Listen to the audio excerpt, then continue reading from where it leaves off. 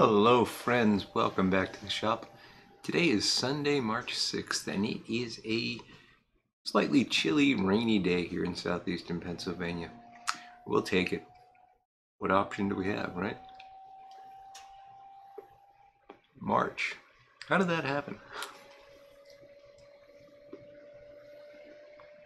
Spring is coming, and I'm looking forward to it this year for sure.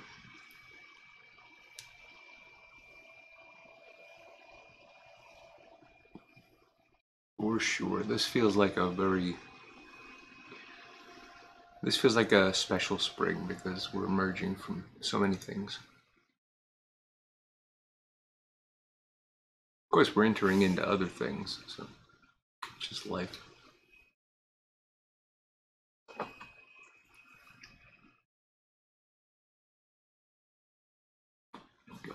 I am smoking Bing's Favorite, and today I have something a little different. This is Esoterica Dunbar. This is was a gift from my buddy. I believe it was from Signalman Tony in Rhode Island. Great guy, and he sent me a very generous gift a while back, including the Dunbar. It's good stuff.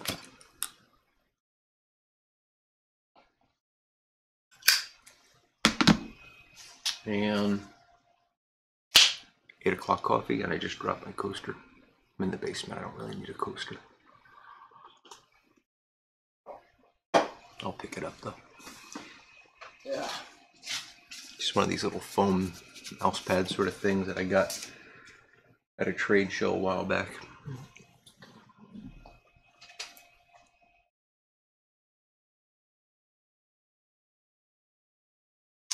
I also put a, well, calling it a shade or a blind is a bit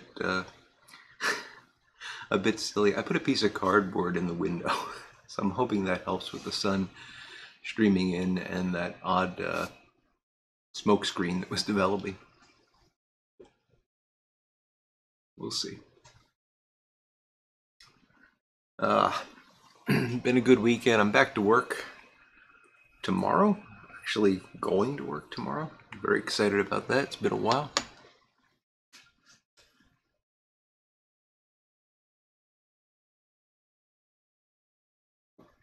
I'll let you know how it goes. So this morning I got up and yeah, it's funny. I have a routine. Yeah, the smoke's still building up, isn't it? Oh well.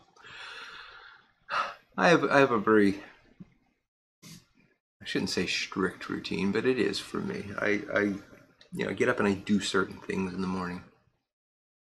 And I usually get up around 6, shower, all that kind of stuff, and then I go down and leave the dogs out. Well, I was up a little bit late last night. I was watching Dracula's Daughter. Great movie. 1936, I believe.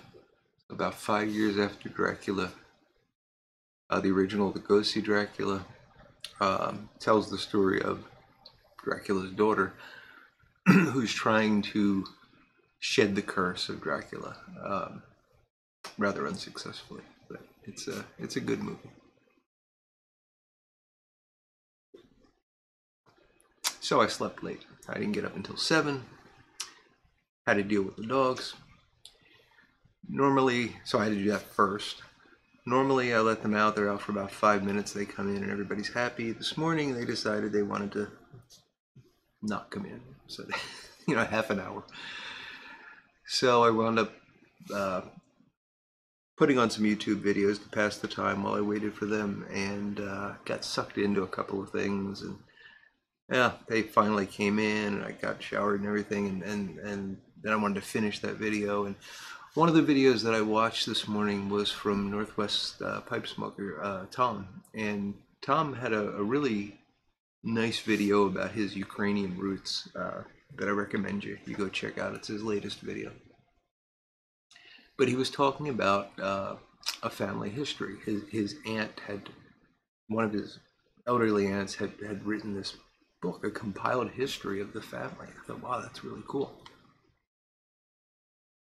And he kind of touched on something that I've been interested in for a long time. He said, you got to remember that every one of us is a product of their mother and father meeting. And as you go back in time, this group, well, as you go forward in time, actually, the relatives expand, right? You wind up with this very large collection of relatives.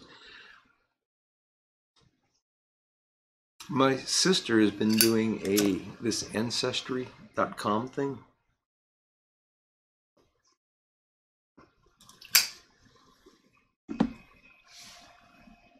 Looking into her own family history. And I've really enjoyed this because I was very close to my maternal grandparents, and they were full of stories about things that happened to the family in the past. And I've always been fascinated by this. And when you start to go back in time and you realize, this person here wound up with this person here, sometimes from very different countries. How did that happen? And what are the odds that those people would have even met, let alone married and had children that ultimately in a line lead to you?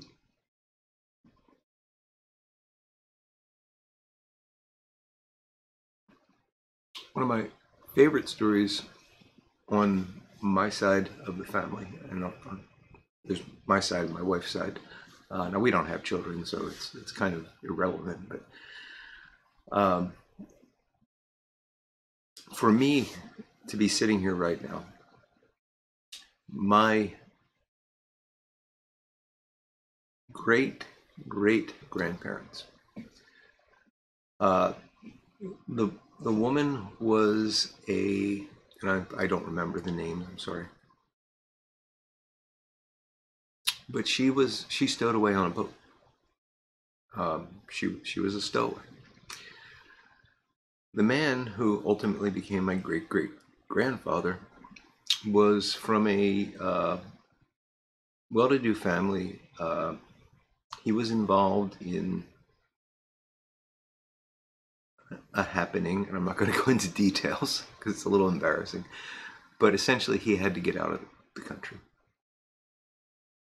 or he would have been in trouble. So they put him on a boat to America. The stowaway was discovered, and he said, we'll take care of her. Don't worry about it. We'll pay for her passage.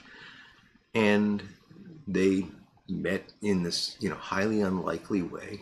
Two people that never would have met one another, and they eventually married. And that's my family line comes from that.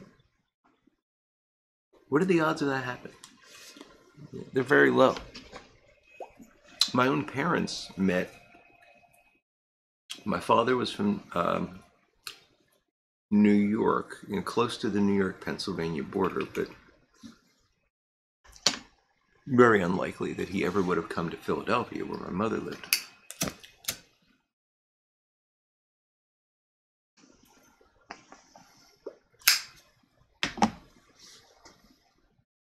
My mother and her family would vacation in Wildwood, New Jersey every year. Now, this was, if any of you know Wildwood, New Jersey, it's a crazy place now. It's where kids go to drink and have fun.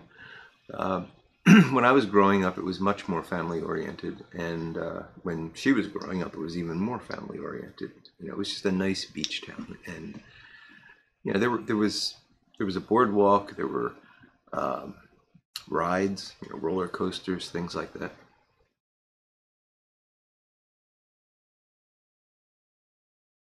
But it was calm.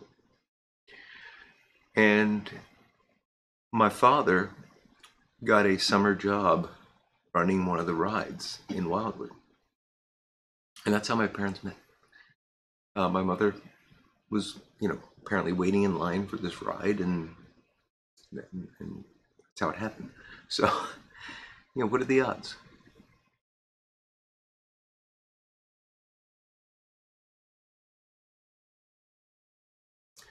My wife's family, her parents, I love this story. Never met. My mother-in-law was, I believe, one of the maids of honor in a wedding. She might have just been a friend of the bride, but she was at a wedding.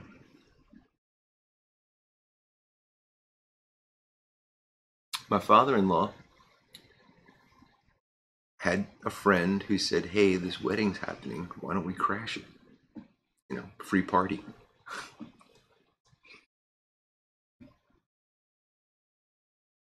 And that's how they met. Very unlikely two people come together like that.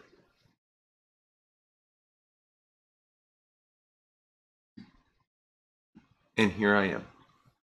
And you all have similar stories, and here you are.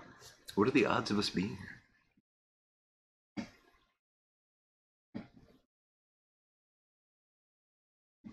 And if you project this back in time, 3, 4, 5 generations,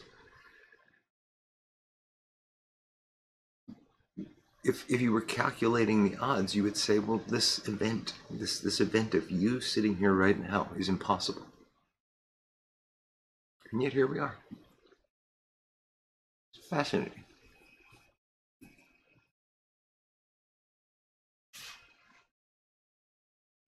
I think a lot about probability. Part of my job. I do a lot of statistics. I do a lot of modeling. And probability is a big part of that.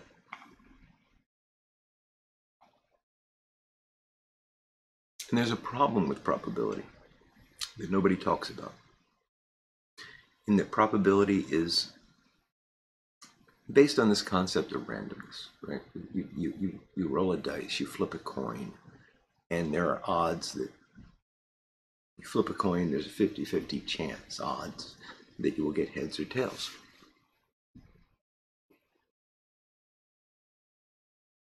And that's a random event. Well, there's also things that are complex. Like the stock market is a complex system. You can't predict it. And if you just look at the outcome of that, well, let me step back. You can't predict it because the complexity is beyond capacity to calculate. Right? You just can't follow all the connections and all the influences. You don't know all the variables. And therefore, it's a non-predictable complex system.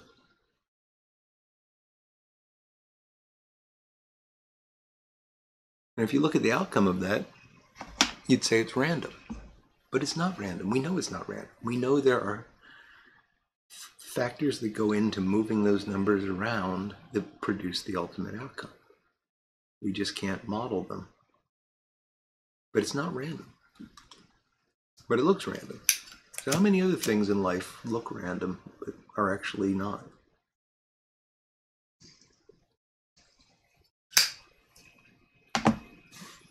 When I say we're impossible, when I say the odds of us being here are very low, that's assuming that we're a random event, like a coin flipping. But we're not.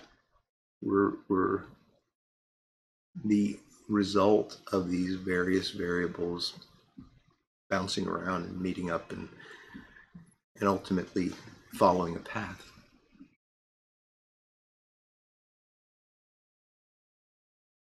Interesting. Or at least I find it interesting. This is Dunbar. I always want to call it Durbar. This Dunbar is nice.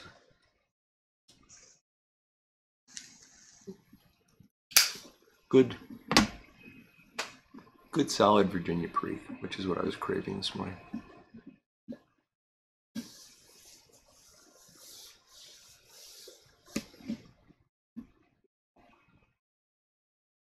Not worth hunting for. You'll very rarely see me smoking one of these unicorn blends, and I believe this is, since it's an esoterica blend, I believe it is a unicorn, and it's good, but it's not life-changing. Have to have it, pay $400 a bag good. It's just nice tobacco.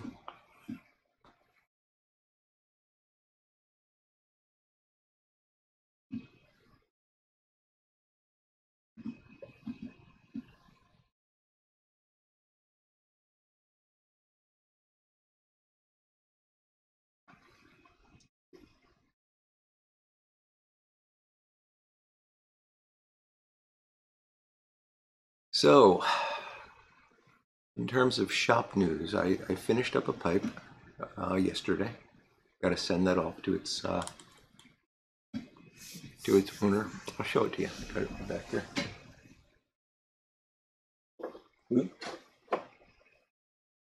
It got stuck on the stand. There we go.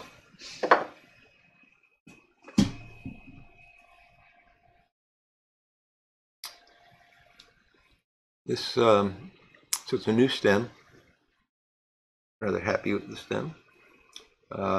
Put a gold band on it and refinished the stummel, and I think it came out nice. So that'll be in the mail tomorrow. And that is actually my last refurbishment. Well, it's not really a refurbishment. I only did the outsides, but you know what I mean. I've got one more pipe that I'm working on that I'm restemming. And that will be my last pipe repair job. For a while, at least.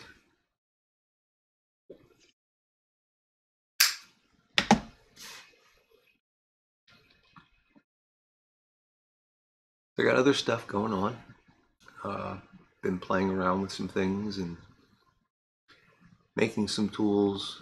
I've got to get my dust collection system set up again.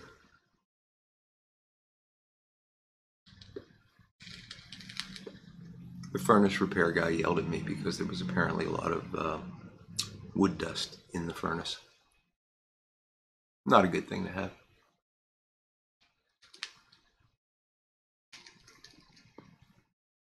He didn't actually yell, but he was right to point it out. So I got to get that set up, but I've been fairly busy down here, and I'm happy. You know, it's good to get back into the more creative aspects of woodworking and pipes and things like that. So I'm really enjoying it.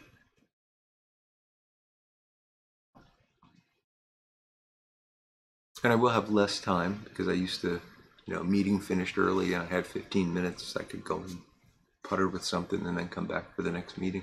Can't do that anymore. Well, I can't do that for the most part. There will be a few days, 1 or 2 days a week, I'll probably still work from home.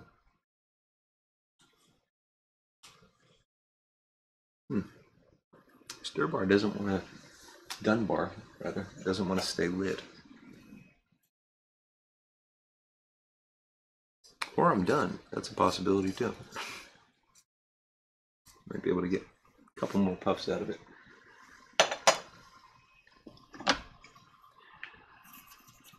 So yeah, I'll probably continue to putter around with such things and give you updates.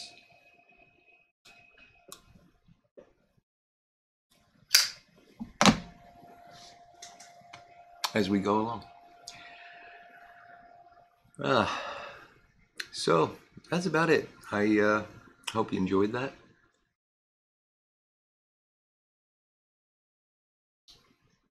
I'm going to it's Sunday, so I'm going to take the rest of the day off. I'm not going to do very much at all. At least until my wife gets up, and then she'll give me my orders for the day.